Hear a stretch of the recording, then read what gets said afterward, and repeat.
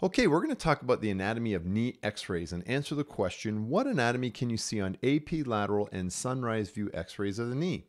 Hello everyone, my name is Dr. Morton and I'm the noted anatomist.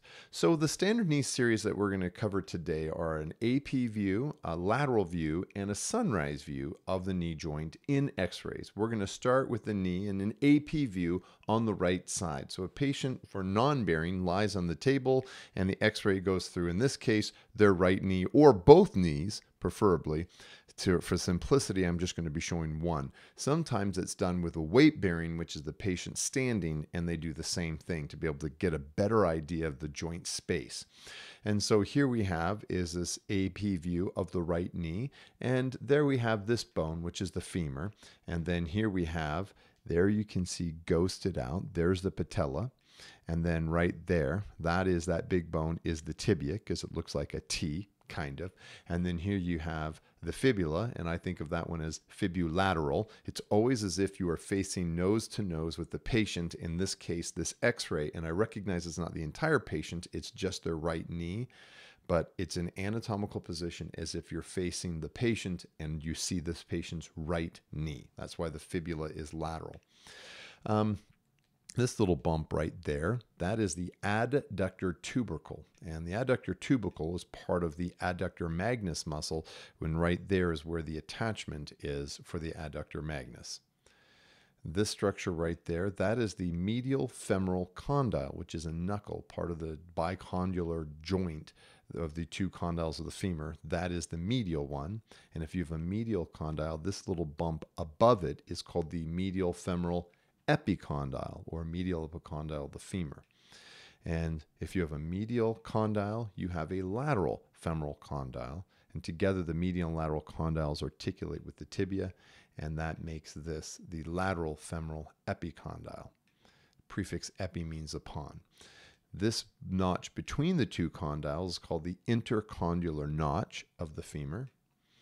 Then this space right there, that's the joint space of the femorotibial joint, or basically your knee joint. That's where the bicondylar joint is. And it looks like dark space. It almost looks like the femur is floating on top of the tibia. But that space is actually filled with articular cartilage from both the femur and the tibia, and our two menisci, the lateral medial meniscus. And so the hyaline and fibrocartilage are not very dense, so they appear dark or see-through, translucent, as those x-rays go through. And so one of the things that you're looking for, the smooth nature of the condyles of the femur and the plateaus of the tibia, as well as the joint space between them.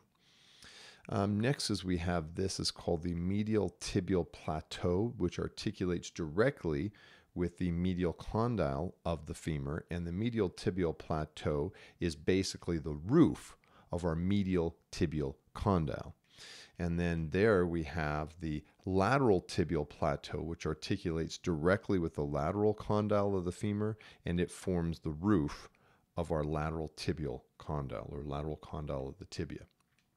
That structure right in between is called the intercondylar eminence, and that projection has these spines that come up, these tibial spines, and this is where our ACL and PCL, the cruciate ligaments, attach. There we have the fibular head, and below the head is always the neck, the fibular neck. And so if we look at this anterior view of the right leg and zoom in, and shing, right there, we take a look. There's the head of the fibula, which means the neck is below, and that's where the common fibular, or known as the common peroneal nerve, wraps around the neck. So a fibular neck fracture a common injury would be to this nerve. And there, between the head of the fibula and the tibia, is the proximal tibiofibular joint. So now let's continue with the knee, except do a lateral view of the right knee. And so what happens is the leg is externally rotated, the knee is bent, and the x-ray goes through the knee in this fashion. And this is what the picture looks like, or the x-ray looks like. And so there we have the femur, and there we have the patella, and there we have the tibia, and there we have the fibula. And this structure right there that you see at the very back. This is the fibula. So this varies in every x-ray you would see. And you can see it sometimes in an AP. Most likely you'll see it in the lateral if it's there, which is Latin for little bean because it kind of looks like a little bean. And the fibula is a sesamoid bone that forms in the lateral tendon of the gastrocnemius, usually right behind that lateral condyle. And so that's what the fibula is. It's a sesamoid bone, so it varies. This right there is going to be the lateral femoral condyle, which usually seems a little bit smaller. And then there is our medial femoral condyle, which in this lateral usually looks a little bit bigger. And then here, this structure is the intercondylar eminence for our cruciate ligament attachments. And then that bump on the front of the tibia, that's our tibial tuberosity where the inferior patellar tendon attaches or patellar ligament attaches, which is really the insertion for the quads. And then there is the head of the fibula, and there's the fibular neck. All right, now the sunrise view of the right knee. So there you can see the leg is extended, but what happens is you go shing and you bend it to about 30 degrees, and then you shoot the x-ray beam through the knee in that fashion, and you get a picture that looks like this. And it's called the sunrise view because it kind of looks like a sunrise. Doesn't that kind of look like sunrise? Other than the sun is much smaller than the patella in this, but the idea is there. Also, this is the mountains right behind our house where we go running. It looks pretty cool, doesn't it? It's very nice. This is also why it's called the skyline view, because it kind of looks like the skyline. And so there we have the patella, and there we have the femur. And the parts of the femur, or between the two, pardon me, is the femoral patellar joint. Again, looking for smoothness between the bones and fracture potentially of the patella, and looking for the space, joint space. That part of the femur is called the trochlear groove.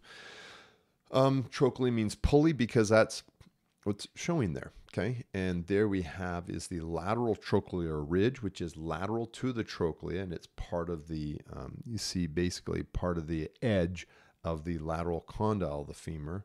And there we have our medial trochlear ridge, which is part of the border of our medial femoral condyle. And that, my friends, is the anatomy of a knee joint, of knee x-rays in a nutshell.